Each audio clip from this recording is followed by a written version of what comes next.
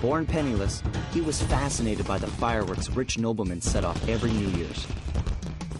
He spent a decade learning the art. But when he tried to offer his fireworks to the noblemen, they couldn't see past his shabby clothes and chased him away. Humiliated, the Panda King took revenge on those who shunned him by using the very tools of his art for crime. The Fiendish Five recruited him as their demolitions expert, and from then on, his explosive touch became feared worldwide. He's rumored to be perfecting some new firework technique high in the unstable Kunlun Mountains of western China. Whoa!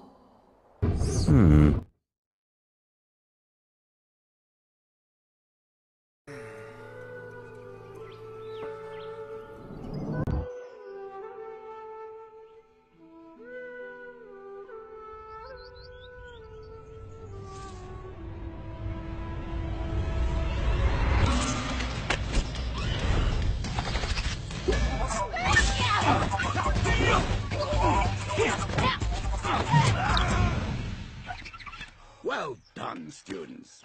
If you were trying to disappoint me.